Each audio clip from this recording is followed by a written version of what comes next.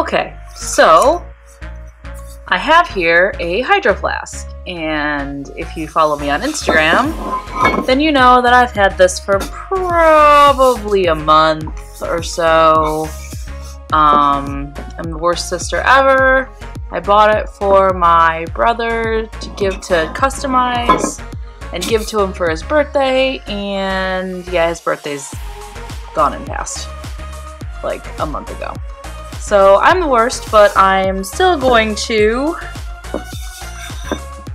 customize this for him, and I figured maybe you'd like to see me do it. So, also I'm very clumsy. I don't know how well you can see it on camera, but I dropped it. And I put a nice, let me see. I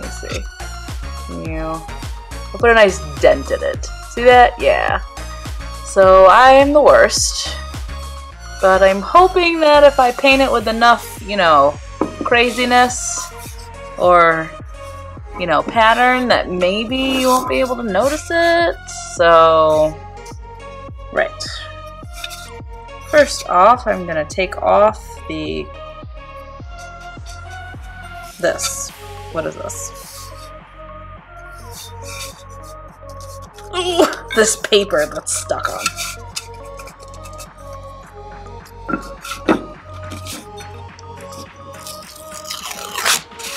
Ah. Okay. Right. Oh, I forgot to mention this is a 64-ounce flask, so it's the big boy. He's a big boy. But I figure he could use it while he's sitting at his computer, gaming for many, many, many hours at a time. Now, my problem is I don't actually know what I'm going to paint on this. But what I do know is that when you're painting on unknown surfaces, it usually helps to use gesso.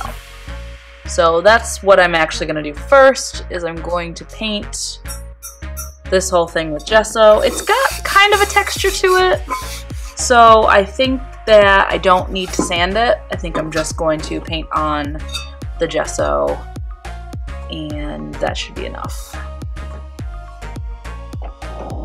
So yeah, let's go do that while I try and figure out what I'm going to put on it.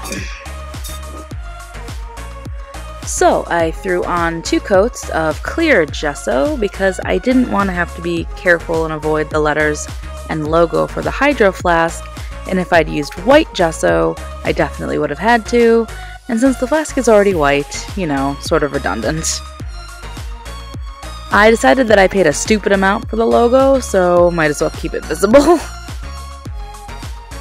And once I was done priming, I realized that there really was only one thing to do.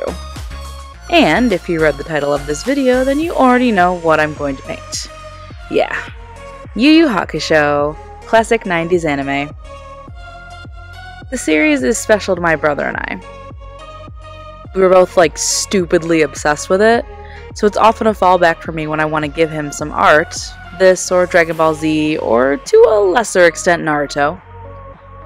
But anyway, yeah, so this is what we're going with today.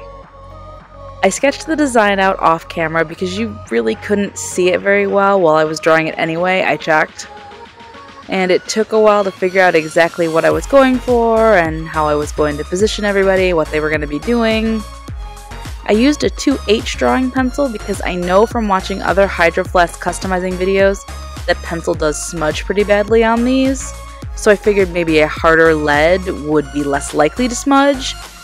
And it still did smudge quite a bit, but not anywhere near as badly as I'm sure it could have. Anyway, I decided to go with the whole crew hanging out at the beach. Because, you know, hydro, water, beach. Listen, there was a thought process here is all I'm saying, okay? I didn't say it was a complex one. Anyway, once I had my sketch done, which took forever. Also, word to the wise, don't bother trying to erase the pencil if you make a mistake. Just draw over it, because it just does not want to erase off of this surface. And I'm not sure if that's the fault of the gesso or the flask itself, but either way... Anyway, once I was done sketching, I started painting. So first we have Yusuke with a volleyball, probably ready to wreak some havoc, you know, as he does. And I just had to draw Pooh, his little spirit beast, lounging on an inner tube with some sunglasses. Just super cute.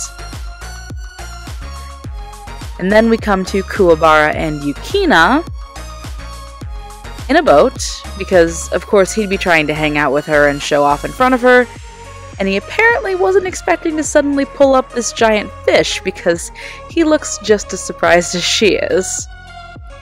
Botan is also surprised. I gave her a pair of sunglasses because I didn't want Pooh to be the only one who was, you know, chilling like a villain. Though she can't really believe what she's seeing either, so she's just confirming without the dark tint, you know, by lifting him up a bit. After that is Keiko, laughing at this whole scene. Also on an inner tube, just like Pooh. She and Pooh seem to get along in the series. She's always carrying him around and such, so I figured he'd want to do the same thing she was doing, so that's why they're the only two that are both floating in inner tubes. And last, but definitely never the least, Kurama holding Hiei back. He's either going to murder someone for getting him anywhere near the water, or he's trying to murder Kuwabara specifically for being near his sister. Either way, he's not excited about this whole situation. I forgot to mention I'm using my Montmartre acrylic paint, which is the same paint I used when I painted my custom sketchbook cover in that video a couple months ago. And it definitely required 2 thin coats of paint. I was trying not to make it look too thick and globby, since I don't really want this thing to have a texture when I'm done with it. So I laid down a really thin layer of paint first just to block in the shapes, and then added the second layer with more detail and shading and highlights and things like that. Sort of the way that I do digital art, actually, laying down a base color that's about the right shape and then filling in the shadows and highlights on top of it. Anyway, once all the characters were painted, and yes, Hiei does have the coolest swim trunks, I can't help it, he's my favorite character, so I think he's the coolest anyway, so he deserves the coolest clothes, don't judge me. It's time to move on to the background, which was pretty tedious in its own way. The characters were tedious too, don't get me wrong, but the background was just kind of a whole different level. The water is a gradient from dark blue at the horizon to a sort of light bluish sea green in the foreground. And it was really difficult to keep that gradient uniform around the entirety of the hydro flask and not have it look like it was painted in sections, even though I had to paint it in sections because in order to film, it had to be laying on its side the entire time, which meant that I had to paint one part, let it dry a little bit before I rolled it to the next part. It was a pain. If I had painted it standing straight up and down, that probably would have worked out better, but I couldn't figure out how to film it that way, so. Anyway, in the very closest parts of the foreground, I painted waves with an even lighter blue, and in some places a little bit darker for a shadow. And finally, the foam from the fish splashing out of the water and the waves running into the boat and the inner tubes were painted in white. After that, I filled in the sky with a blue gradient, light blue at the horizon, going up into darker blue, before I added one last little, Easter egg, if you will. Koenma, of course, had to make an appearance, so that's where this little cloud comes in. I'm actually pretty proud of this Koenma-shaped cloud. I really think I made it look like a cloud, and at the same time made it look like the shape of Koenma as well, just hanging out, you know, waving hi to everyone. Of course, I had to add more clouds to the sky to make it look a little less conspicuous. Now you sort of have to look for him to see him, and then go, oh yeah, that's Koenma! Anyway, once that was all done and I allowed it to dry for a couple of hours, I opened these two Uni Posca pens I found amongst my things.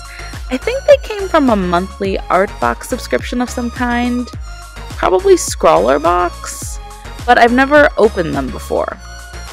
They are 1M in size, and I have here a black and a white, which I use to go in and give everything some line art definition, as well as some shines, since everyone is supposed to be in the water, so wet and shiny is appropriate. The black is a little bit thicker than I would have necessarily wanted it to be. It's the thinnest Posca pen that I have, so it's all I had to use. But I definitely would have preferred probably a 1MR, I believe those are smaller. But, you know, work with what you have. Anyway, once that was all handled, this bad boy was finally done. Oh my gosh, this literally took forever. Over the course of 3 days, I probably spent like 18-ish hours on this, maybe even a little bit longer. It looks cool though. I really want to keep it, but I won't. I'm not that bad of a sister.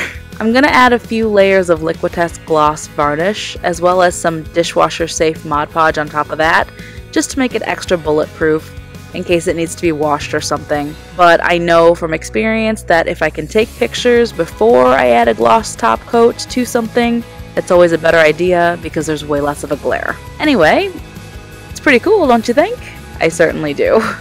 Let me know your thoughts in the comments below. I always like to do group scenes when I do custom anime pictures. I always find them to be the most fun and interesting, even if it's pretty tedious. The idea of the characters just sort of casually hanging out, interacting with each other, is always cool to me, and trying to come up with ways for them to interact with each other, or how I think they would be acting around each other, is always really interesting too. This group in particular wasn't so bad because the characters are all on different planes, further away from and closer to the viewer. Like Yusuke is really big, but Kurama and Hiei are really small.